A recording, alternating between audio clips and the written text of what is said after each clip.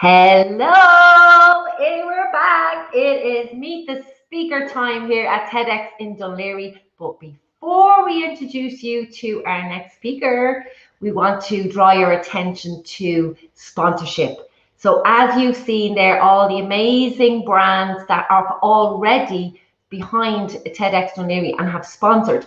We are looking for more sponsorship so that we can continue to grow TEDx, to make it more inclusive and to invest in the young change makers, which is something that is unique to TEDx Dunleary, and that's looking after the next generation.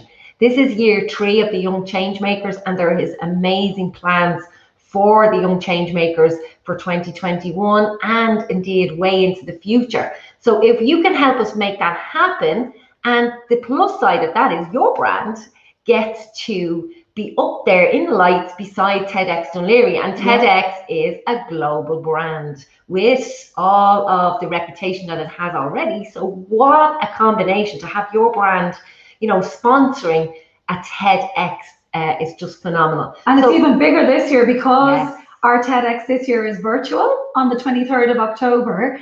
It means that for the first time, it's going to be aired in front of the world, basically. So if you are on our sponsorship card on the 23rd, and then from then to download from there on in, your brand will be included in all of our PR, everything, like anything that goes out to do with the TEDx on the 23rd. And all the speakers' talks afterwards and everything. So get in touch. You can email, you're here on the page, contact us through the page. Get in touch with us if you would like your brand there. Or maybe you've got an expertise, because we do need social media managers and lots of expertise, especially in the digital space. So if you can, let us know if you'd like to be involved. And speaking of digital, we better bring in our speakers. So let us do this. That's a great introduction. Morning, Amanda. Morning, Catherine. So here is our digital expert speaker, so it is. How are you? Good, great. Yeah, it's a lovely day here in Dunleary. As you can see, I've got my loyalty to our town clearly evident from the t-shirts, super t-shirts about our town. Great history. So tell us a little bit about your history, your background. What brought you to the red dot, or wanting to stand on the red dot and share your idea worth sharing? Well, our town is at a very interesting point, and I've been involved in Dunleary throughout my life. My parents' first shop opened here back in the 80s. I went to school near here. I did my dissertation, my master's dissertation, about how the nearby Institute of Technology could engage with business in the town. So bringing all those things together in what I do now, this digital HQ facility above Bank of Ireland in the heart of the town, it felt like the right time to kind of share that model with a larger audience. Many towns across our country are facing similar challenges in this COVID era. What we're doing here with Digital HQ is helping support small local businesses leverage digital. We're also helping to bring more digital type businesses into our towns, take office space here, and that benefits local small business. They do their shopping here, they do their dry cleaning here, they buy their lunch here, etc. Wow. And that's so important for the town zone. Like, they're so lucky to have you, because like you said, in this particular era at the moment, the COVID, like so many small towns are struggling, and it's so sad to see all the different shops closed, and you know, the struggle is very real. Well, what I'd say, Catherine, is that yes, the narrative at the moment is you know, quite negative. However, I would feel that towns have a great future, because if towns can adapt, you know, they have the raw ingredients. If you've got empty properties, if you've got determined small local businesses who want to keep going, and if you've got a willingness amongst the community of that town to adapt and change, there is a fantastic opportunity going forward. Because what COVID-19 has really accelerated is changed ways of working. You know, people want to work locally. They don't want commutes. They don't want to work in office blocks, be they digital companies, be they traditional companies. And towns are ideally suited if they're willing to change and adapt. And we all have to be in this current environment. So our prediction at Digital HQ, Catherine, is that within 10 years, the second largest use of space on our high streets will be for professional co-working spaces. And that's an exciting vision for the future. Yeah, Bringing life. Totally, that's brilliant. And you know, you're so right. People don't want to commute. Like, I don't want to commute anymore. I mean, I like traditionally would be 3 hours in my car every day, and I can tell you, I did not miss that during the period of time of COVID. I really, really didn't.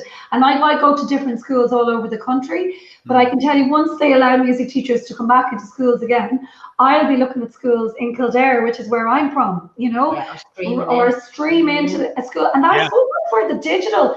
And this is a personal question, but maybe you might be able to answer it, you know.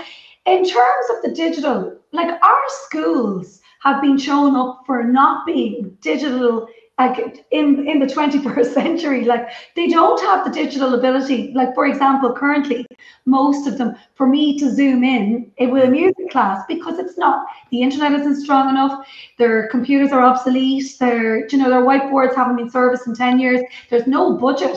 Like, is this something that you'd be looking at in the Dún Laoghaire area as well? Like, would the digital HQ deal with schools and universities and things like that too? Well, I don't think it's unique, Catherine, to schools. I think COVID-19 has highlighted that many organizations, be it, you know, traditional doctors' practices where we all queued up to see the doctor, you know, driving there, parking outside, driving away again, instead of just doing a virtual consultancy. Be it schools where there's far more opportunity to leverage digital than has been to date, but we have a traditional approach where, look, everyone has to be sitting in front of the teacher, sitting in front of the doctor, sitting in front of your accountant, sitting, you know, we have a kind of a 19th century, you know, approach where, you know, if your staff aren't sitting in front of you, they're obviously not working. So, you know, what COVID-19 has highlighted is that, you know, people will use digital, will work virtually better. Be far more productive. You know, we're saving on queuing time, we're improving people's quality of life. I think, Catherine, to your point about schools in particular, you know, we also had kind of a 19th century attitude to children and to families. You know, it was frowned upon to bring children into work. It was frowned upon to spend too much time saying to fellow colleagues, oh, sorry, I'm going to be late into work today, got caught up with my children at home. That was not seen as being okay in the past. It was quite frowned upon. You know, which makes no sense. Which makes no sense. Like, where are we going? Where's the next generation going to be if it's not the kids? So that's a really positive thing. The long-term change that's going to come from our society. I deliver digital marketing training for the local enterprise office here, and occasionally my son will run in and join in the session. And the participants are delighted, and their children come in and join the session. So instead of it being, sorry, this is a secret, you never get to daddy's work. You can only talk about your work on parents when they're asked to talk about what did your mum or dad do, like. And then they'll come and ask you because they've no idea. They have no idea. You know, so I think that traditional attitude, the children are kind of over there and they don't intrude on the sacred workplace, that has to go and has gone thanks to COVID. So that's positive. Yeah, no, absolutely. And I mean, you know, all the work that you're doing for Dún Laoghaire, I mean, I'm sure it's really, really appreciated. And like, is there, like, what else is in the pipeline then, Eoin? So what we do at Digital HQ is we run business area promotion campaigns supporting local businesses under the name Love Dún Laoghaire. So our focus this month is on upcycling. So businesses that take, you know, disused furniture, disused jewelry, disused whatever it is, and upcycle it, repair it, and resell it. Wow. Last month, we looked at interior design under the Love Dún Laoghaire brand. And then we also, under our digital Dún Laoghaire steering group, try and attract new businesses into the town. And then with our co-working space here as well, subject to COVID-19 limits at the moment, trying to attract people into to take offices here, etc. So our plan is to continue doing more of the same, Catherine, and if we can incentivize more landlords to convert empty retail, because there is plenty of empty shops, into co-working spaces, that will be even better again. Brilliant. I'm dying to know about the red dot. Yeah, red dot. I'm like, how did you bring all of this and then land on the red dot in relation to it? Are you a big TEDx fan anyway? Oh, we're having this conversation with people. Absolutely. I watch it all the time. All the time. I'm particularly interested in artificial intelligence. I did my dissertation back in college about the impact of AI, and that was nearly 30 years ago. I'm interested in the whole medical advances area. There's fascinating talks on TED about that. And then the kind of motivational talks, like anytime you're feeling a bit low and fed up, just plug in a TED talk and it's inspiring. So, yeah. We're just saying there down below, we have our YouTube channel where you can see all of the 2019, 2018 TEDx talks on our YouTube channel. So make sure you subscribe there. Because I found Catherine's, and even though I was live in the audience, I took a lot more away from it watching it again. Absolutely, yeah. And Janie Laoghaire is a fantastic champion for it in Dún Laoghaire. Plugging away year after year, and it helps bring Dún Laoghaire to a much larger audience. Okay, some people struggle to pronounce our second name, but DunLaoghaire. To learn how to spell Dún Laoghaire properly. But what's really interesting, Amanda, is that this is the 100th year anniversary of the renaming of the town from Kingstown, as it was during the Empire days, to Dún Laoghaire. It was 100 years ago this month or last month that the town was named Dún Laoghaire. Wow, that's fantastic. It's interesting. Very interesting. Very interesting. And so on, going from like watching TEDx talks to actually doing one yourself, I mean, how did you find it? I was a bit nervous. I haven't done unscripted talks before. I'd usually have slides that I work through when I'm giving a talk, and I do the digital marketing training, so I would be used to talking, but it was always talking to a kind of a script. So being unscripted was a little bit daunting. It was a great team there on the day, and they were very, very helpful and reassuring. And I got through it, in one take. So I was quite pleased with that. And also, I kind of acknowledged the key role of both my parents in my career. My parents were both small business owners, and that's kind of been very influential in the choices I've made with my career. And I'm very grateful to them for that. And you have a talk down here that you've done. I'm just going to pop it up here. So this is a talk that you've done already that people may find interesting.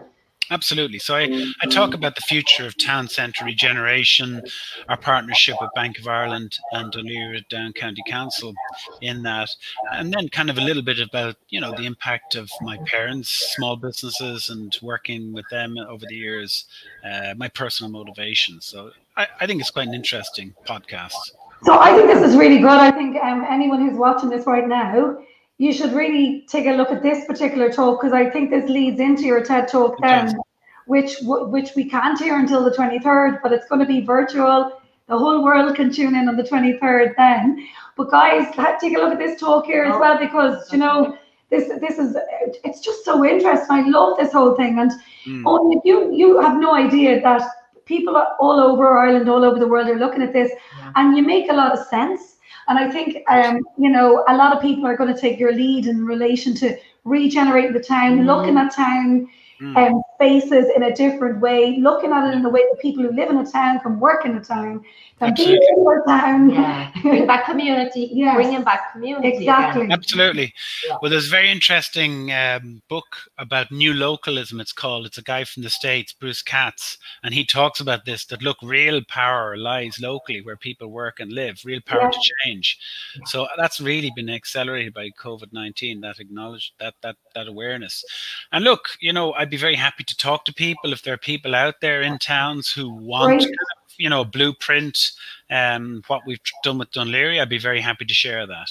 And we have your links are going to be with this Meet the Speaker, Eoin, but what's the best way to contact you? Because I know you're on Twitter and Facebook. Well, the best way is on LinkedIn. So I'm going to drop my my LinkedIn address here. Brilliant.